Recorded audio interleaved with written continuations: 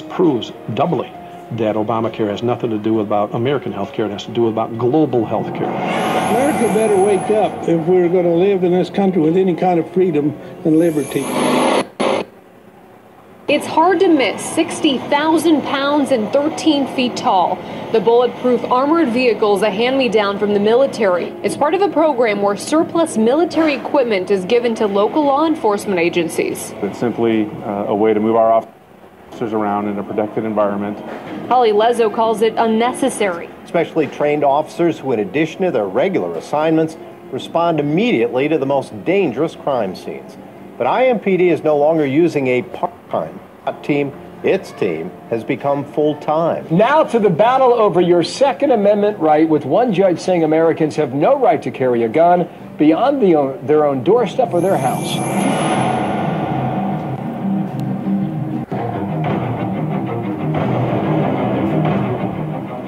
And today, the president at a briefing with FEMA. As hurricane season begins, we have to remember that responding to a hurricane is a team effort. That the shelters are overpacked because people are losing their jobs. They're going from their apartments to homes to the city shelters. The city's homeless problem, however, is worse now than ever, according to a new report which says that nearly 115,000 people went homeless last year, including nearly 40,000 children. He was charged with violating Orlando's new city ordinance that bans feeding homeless people gathered in large groups. Like sleeping on a park bench, eating on sidewalks, or congregating in public spaces, all crimes. This would, in effect, criminalize homelessness.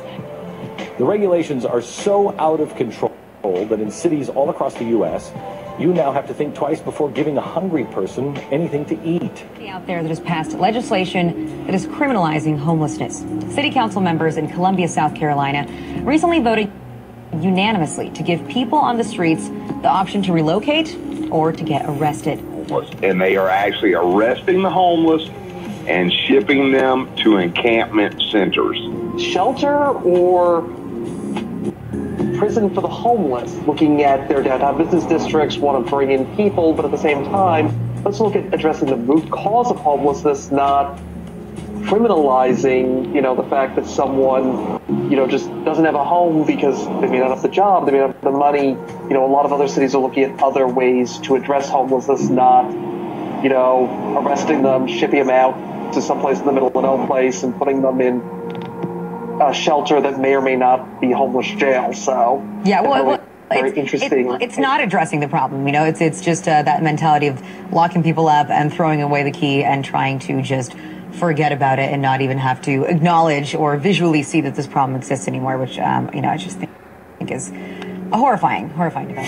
Everyone throwing the poor, the homeless, into the prison camps, the FEMA camps. Now all they have left to do is take the guns. Black Hawk, I told you they were coming. There's no lights on them. Military helicopters conduct covert exercises over U.S. bank buildings. The entire city of Boston is in lockdown. In the suburb of Watertown, police with guns drawn are searching door to door. We had martial law up there. FBI and all these agents coming in, closing things down, going to people's houses.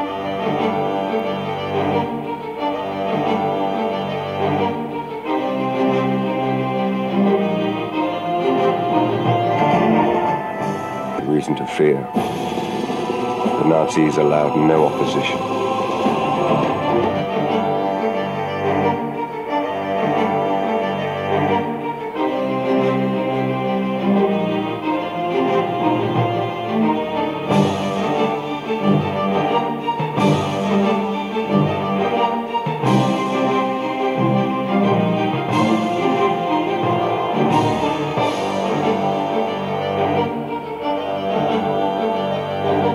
Day, their advantage lies in the speed of their strike. At night, they seem to appear from the darkness.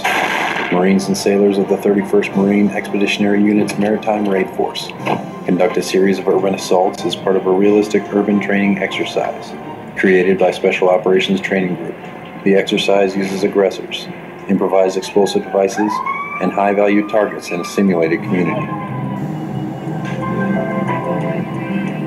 Defense has just issued a new list of extremists that should be watched. And on that, in fact, number one, past the Muslim Brotherhood, past Hamas, Hezbollah, number one, evangelical Christians. We begin tonight with a newly leaked U.S. Army military police training manual for what they are calling civil disturbance operations. The Army manual outlines the plan to kill rioters and demonstrators in America. That's right, they have plans to confiscate our firearms and kill American citizens on U.S. soil. This during a mass civil unrest. I guess shooting innocent civilians, perhaps. Our own military being trained for armed conflict with U.S. citizens. They're being trained to confiscate our guns and preparations to process us into camps during civil unrest. It just dawned on me and hit me now completely, 100% sure that these Google barges are prisons, concentration camps, and it turns out to be a ship at sea. And then it dawned on me that this is what these are. Just look at the aesthetic. Hush, hush. Why? Look at the way it looks, and then go look up other prison barges. I'm gonna post a link, and I urge you people to check it out. I urge you to warn people around you. These are prison barges. These are prisons. There's probably hundreds of these that are not seen yet. Anybody who doesn't get on the ball and get rolling with the program is going to get shipped out. Northrop Grumman's much-feared spy copters, lest we not forget that in the past 2 years, FEMA has ordered over 180,000 of these prisoner containment boxcars. Brothers and sisters, and she got arrested outside and thrown in the car. Without the cop reading her right. We have this homeless girl that we were helping.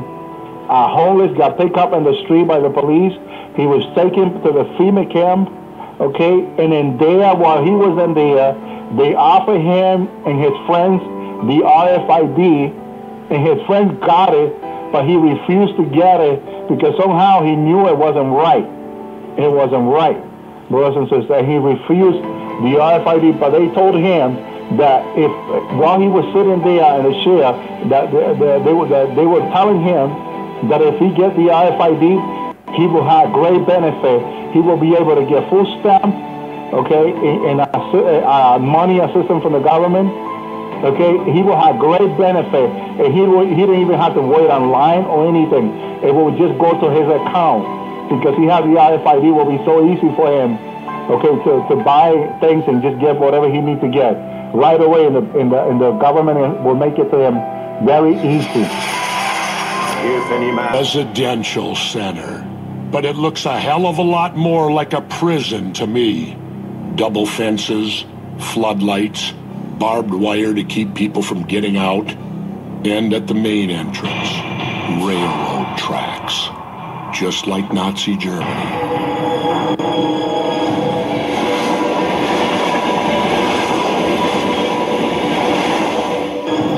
Hundreds of thousands plastic coffins. So each one of those is a separate coffin stacked on top. There's probably, what, 20 to 25 per stack.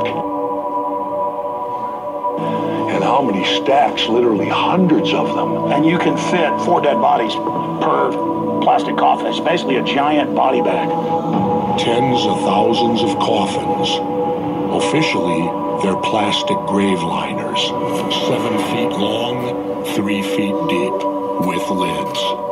The company that makes them says they're just being stored for people's pre-needs. Well, who in the hell has a pre-need for this many coffins?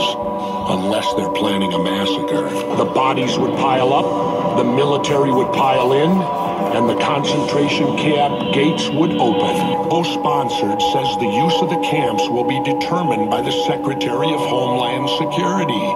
They're telling me there isn't one FEMA camp of these in the United States right now. There are not. Why is it in that bill? What is exactly in the bill? It talks about building FEMA camps, doesn't it? In that particular bill that we're talking about? What's the bill number? 6 FEMA camps to be built within the United States. How can a bill state that there'll be 6 FEMA camps built in the United States, and then I'm being told there are none? I think those are locations for if there's a disaster like in Katrina. I think that's what it is. It's not any kind of a concentration camp or anything to round up citizens. They can come and go as they please. Exactly. They won't be locked. No. They can go in and out, because the place I saw in Texas is locked. You can't go in and out of it. Well, it's probably not being used either for a couple of years. We have films of children playing on the swings and the slides and stuff, and this one technically falls under Homeland Security. Well, I don't know. I haven't been there, and I don't know who the children are, and the children are probably very happy. Where have we heard that before? They're probably children of the people that manage the place, I imagine, but they're not people that have been taken there, by some green monsters in a machine. I have fear of my government, not green monsters and machines from outer space. I have enough fear from here. Fear none of those things which thou... It's no surprise that the United States incarcerates more people than any other country in the world. If you look at the newest statistics, I think some of the findings are pretty jarring. In fact, we have 6.9 million people in the United States that are either in prison, 6.9 million people in the United States that are either in prison, on parole, or on probation. So let me give you the exact numbers. The number of people in prison or parole or on probation, that's 6.9 million Americans, exceeds the populations of the second and third largest cities, that's Los Angeles and Chicago combined, or the size of the next 4, Houston, Philadelphia, Phoenix, and San Antonio put together. I'll be back. You will never see it coming that I would bring about the biblical end of days.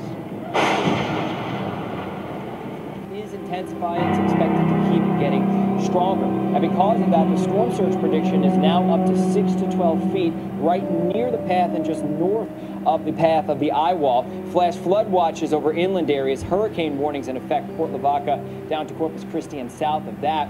Here's the official forecast track from the National Hurricane Center, making landfall early Saturday morning. Look at this, it's a Category 3 storm. The first time we've had a Category 3 landfall, if it happens, since Wilma back in 2005. But then the problem after that is the system basically crawls to a stop and lingers over the same area for about 3 to 4 days or so. Now, in terms of how strong we think the hurricane's going to be, most of the computer models forecasting a Category 3 storm, a couple forecasting a low-end Category 4. That's a strong one. This is a look at the wind field with the system, and as it moves in, we're expecting wind gusts over 90 miles an hour, possibly over 100 miles an hour. That's late Friday night into Saturday morning along the coast of Texas.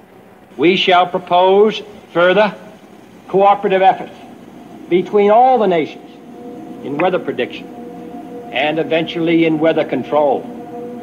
We shall propose, finally, a global systems of communication satellites linking the whole world in telegraph and telephone and radio and television.